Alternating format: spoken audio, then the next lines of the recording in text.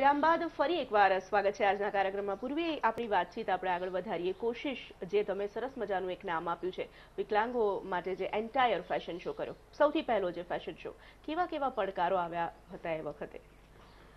એક તો સૌથી પહેલા મારા માટે જ એક મોટો પ્રશ્નાર્થ હતો કે આ ફેશન શો થશે કે કેમ. એના પછી મેં અંધજન મંડળ અમદાવાદમાં છે, ત્યાંના કવિ સાહેબ છે, એમને મળવાનો પ્રયત્ન કર્યો. એમને મળીને બહુ જ પોઝિટિવ વાઇબ્રેશન્સ મળ્યા અને એક સૌથી પહેલું પ્લેટફોર્મ મળી ગયું કે ભાઈ અહીંયા તમે કરો તમારે જે કરવું હોય. એટલે મેં એમને એવું બહુ જ ફ્રેન્કલી કહ્યું કે આ એક એક્સપેરિમેન્ટ છે, મેં પણ કોઈ દિવસ આ અનુભવ કર્યો નથી અને હું પણ કંઈક નવું કરવા જઈ રહી છું. મને પણ ખબર નથી કે એનું રિઝલ્ટ શું આવશે, પણ તમે મને જો જગ્યા આપો અને વિદ્યાર્થીઓ આપો તો પ્રયત્ન ચોક્કસ કરી શકાય. બસ આ જ વિચારથી પ્રયત્ન કર્યો અને મેં મગજમાં એ તો બધું ફેશન શો જે પ્રોફેશનલ લેવલે કર્યા હતા એ મગજમાં ચાલતું હતું કે રેમ્પ, મેકઅપ, લાઇટ, સાઉન્ડ બધું એ જ રીતે. બસ ખાલી મોડલ્સ જે પ્રોફેશનલ મોડલ્સ છે એની જગ્યાએ વિકલાંગો એ જ મારા મોડલ. એમાં જેમ કે અંધ છે તો એ જે ટોટલી બ્લાઇન્ડ છે, જેને કંઈ દેખાતું જ નથી, હવે એ લોકો માટે મારા માટે બહુ જ અઘરું હતું કેવી રીતે રેમ્પ વોક, કારણ કે હું એવી રીતે ટેવાયેલી હતી કે પેલા લોકોને ખાલી આમ કહેવું જ પડે એટલે એ ફટાફટ આવીને જતા રહે, એ લોકોનું વોક કરીને જતા રહે, ખબર પણ ના પડે. આ લોકોને તો લેફ્ટમાં ચાલો, રાઈટમાં ચાલો, સીધા ચાલો, એ લોકો કહું કઈ અને કહું ક્યાં અને નીકળે ક્યાંથી એવું થતું હતું. પછી એ લોકો સાથે રહેતા રહેતા મને છોકરાઓએ જ શીખવાડ્યું કે બેન તમે અમને આવી રીતે શીખવાડશો તો નહીં મેળ આવે, આપણો શો જ નહીં થઈ શકે. એમણે મને કહ્યું કે તમે કાઉન્ટ્સ કરો, કાઉન્ટ કહો, કયા કાઉન્ટે ઉભા રહેવાનું છે અને 2 વાર અમારી સાથે ચાલો.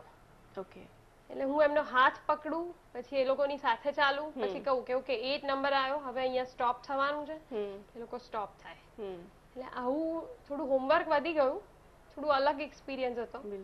એવી જ રીતે બહેરા મૂંગા, હવે એમને પાછી આ થિયરી ના ચાલે, કાઉન્ટ એટલે પાછું એ લોકો માટે થિયરી અલગ, એ લોકોની સાઇન લેંગ્વેજ.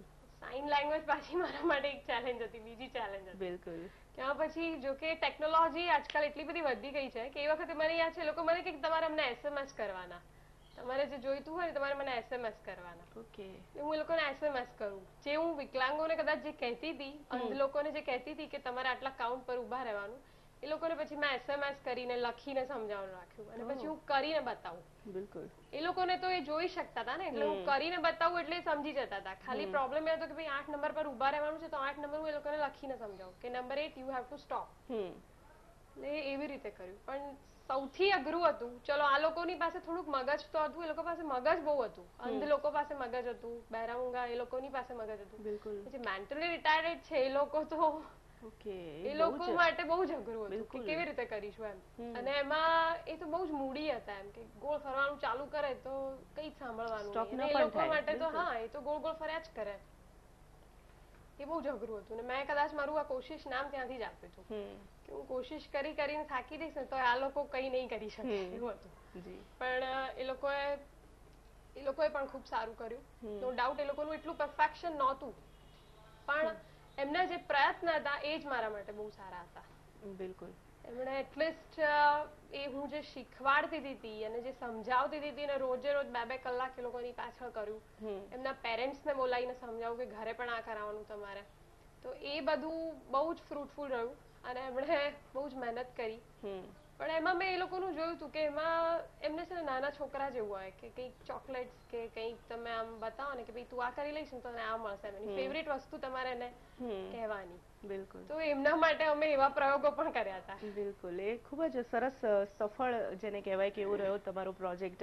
પૂર્વી, ગુજરાતી ફિલ્મોમાં તમે જે કામ કરી રહ્યા છો, સ્ટાઇલિંગ કરી રહ્યા છો, ખાસ કરીને પહેલા એવી માન્યતા હતી કે ગુજરાતી ફિલ્મો એટલે ચણિયાચોળી, ત્યાં સુધી સીમિત હતું, એનાથી વધારે કશું હતું નહીં. હવે ગુજરાતી ફિલ્મોનો પણ આયામ બદલાવા લાગ્યો છે. હવે લોકો સ્વીકારતા થયા છે કે હવે કંઈક જુદું હોઈ શકે.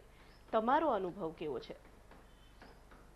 શરૂઆત તો મેં પણ ચણિયાચોળીથી જ કરી હતી ગુજરાતી ફિલ્મોમાં, પણ ધીરે ધીરે જેમ મેં કામ કર્યું અને હમણાં જ મેં રિસન્ટ જે ફિલ્મ કરી ધ ગુડ રોડ જે ઓસ્કારમાં નોમિનેટ થઈ, એમાં બહુ જ અત્યારની 24 કલાકની જ વાર્તા છે અને એમાં આપણા રૂટીનના જ કોસ્ચ્યુમ જે આપણે ડે ટુ ડે જોઈએ છે લોકોને અને જે બહુ જ નોર્મલ કથા વસ્તુ પર આધારિત છે, જેમાં એક ટ્રક ડ્રાઈવર પર આખી ફિલ્મ છે. હમ એ ટ્રક ડ્રાઈવર, તો મેં ટ્રક ડ્રાઈવરનો સ્ટડી કર્યો કે રિયલ લાઈફમાં ટ્રક ડ્રાઈવર કેવા હોય છે.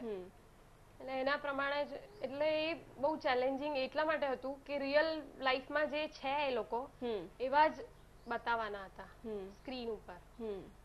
એટલે બીજી બધી ફિલ્મોમાં એવું હતું કે બધી જગ્યાએ નવું નવું જોઈએ, નવા ચણિયા ચોળી, ફૂલ હીરો હોય તો એના માટે એકદમ ઇસ્ત્રી ટાઈટ કપડા જોઈએ. અમારી ફિલ્મમાં શ્યામજીભાઈ જે ટ્રક ડ્રાઈવરનો રોલ પ્લે કરે છે, હવે એમના કપડા તો આમ પડ્યા હોય તો આપણે જોઈએ પણ નહીં. આખા ચોળી ગયેલા હોય, પોટલામાં વાળીને પડ્યા હોય, કારણ કે એ ટ્રક ડ્રાઈવર છે. ઇવન એમના ચપ્પલ પણ હું સારા લાવી હતી તો અમારે એમને પહેરાવવા પડ્યા શૂટિંગના મહિના પહેલા, કે તમે પહેરો, જેથી તમે પહેરશો તો એ ઘસાશે, અને ઘસાશે તો એમાંથી રિયલ લુક જે આપણને જોઈએ છે મળશે. ખૂબ જ નાની નાની વાતોનું ધ્યાન રાખવું પડતું હશે આમાં. ઓસ્કારમાં જ્યારે નોમિનેટ થઈ તમારી ફિલ્મ, કેવું એ વખતની અનુભૂતિ હતી, કેવું ફીલ થયું હતું એ વખતે? મેં કહ્યું એમ, મને નેશનલ એવોર્ડનું જેવું સાંભળ્યું એવું જ મને આમ એકદમ એક્સાઇટમેન્ટ થઈ ગયું કે ગુજરાતી ફિલ્મ આટલા બધા વર્ષો પછી એને નેશનલ એવોર્ડ મળ્યો. સાચું કહું, મને તો નેશનલ એવોર્ડ મળતા જ જાણે મને મળી ગયો નેશનલ એવોર્ડ એવું ફિલિંગ થયું હતું. અને જ્યારે ધ ગુડ રોડ જ્યારે ઓસ્કારમાં નોમિનેટ થઈ, એ વાત તો કદાચ કહી શકીશ કે હું અમેરિકા હતી એ વખતે, અને અહીંયાના અમેરિકાના ટાઈમિંગમાં બહુ ડિફરન્સ હોય.